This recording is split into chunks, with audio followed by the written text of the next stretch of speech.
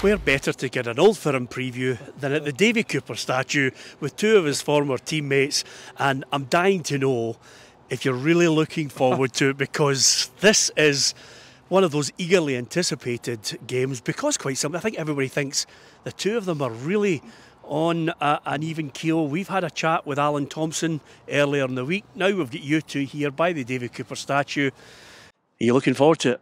Absolutely. As a fan, as a player, I absolutely love the fixture.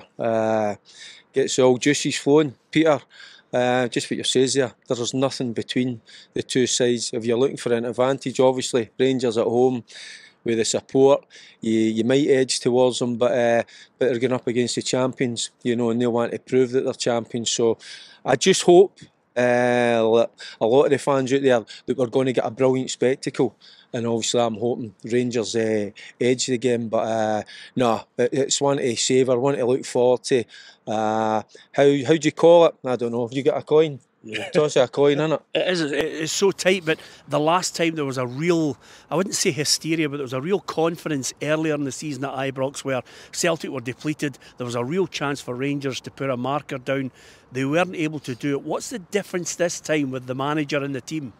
Well, I think Rangers must start favourites because I think the manager's come in, Philippe, and he's transformed the whole attitude. I think they've now got a winning attitude. Before, I watched them the last game at Ibrox, and there was capitulated, too early. Didn't really have a game plan. But one of the things I understand about him through people I know at Ibrox is that he's a real leader. Every player that goes on the park knows their job, and that's important.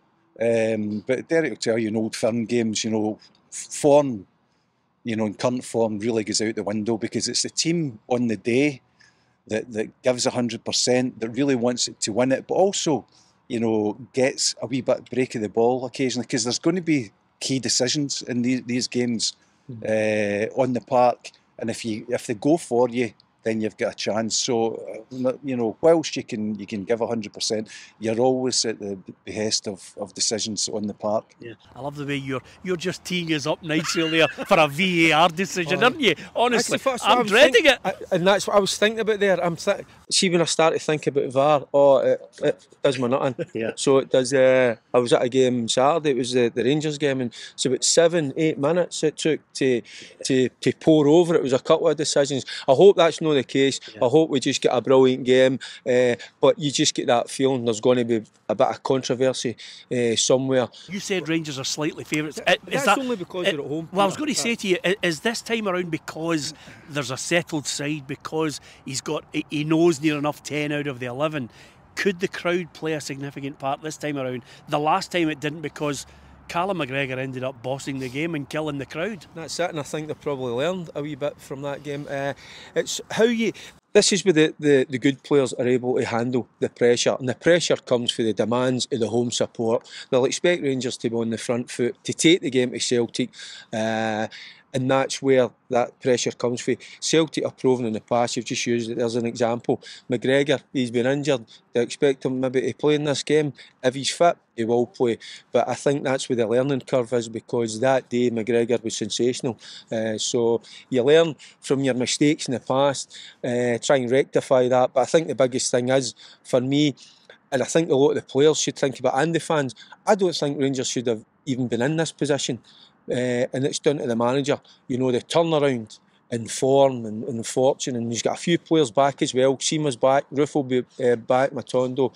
So it's so close. Yeah. But, is that a title decider? No, of course it's not. I think it's gone right to the last game of the season, to be honest with you. Motherwell proved that a number of weeks ago. They go to Ibrox, win 2-1. So there'll be a few bumps in the road for both sides. Yeah. If you're going to be Philippe Clement looking at the opposition, he's done his homework. The players know what to expect. Where do you think the key area for Rangers and tactics to stop Celtic doing what they did back at the start of the season? Well, I think it's midfield. I think for me, John Lundstrom has been sensational this season. I know his contract's up, but I was actually thinking about it last night. What a great booster it would be for everyone if they announced that he had signed for another season.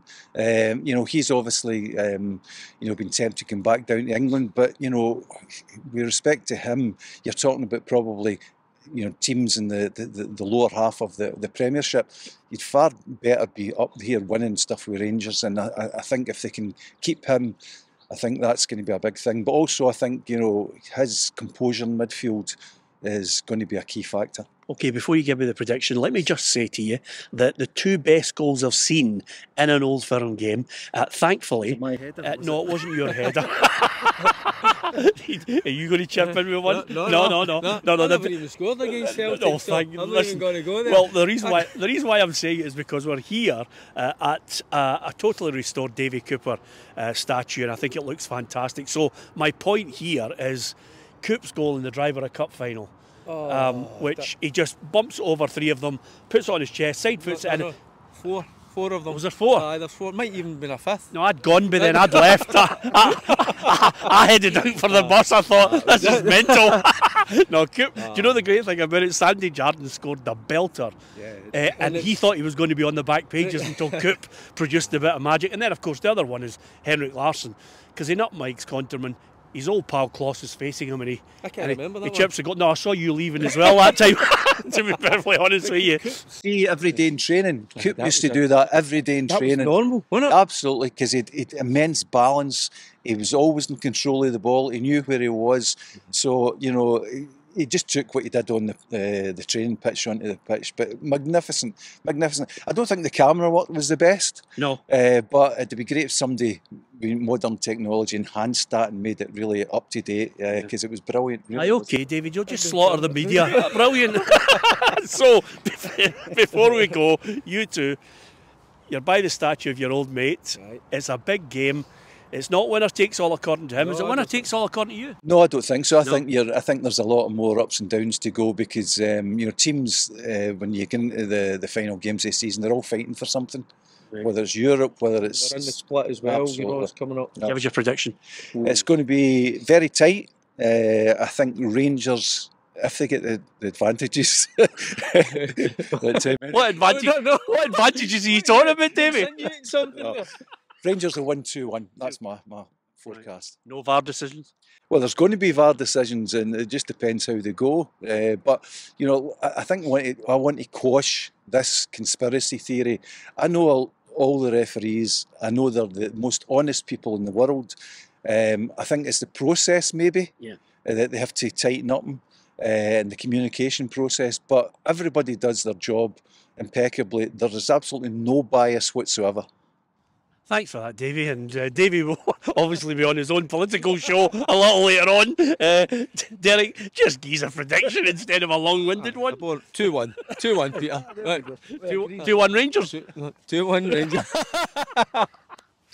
Brilliant. You can give us your predictions in the comments section below. But, of course, Old Firm games are so difficult. What's your prediction, Peter? Well, as Jockstein said, only a fool would give a prediction in an Old Firm game. Only a fool. So, thanks to Davey and Derek for being here. And don't forget, put your comments in the section below on PLZ Soccer.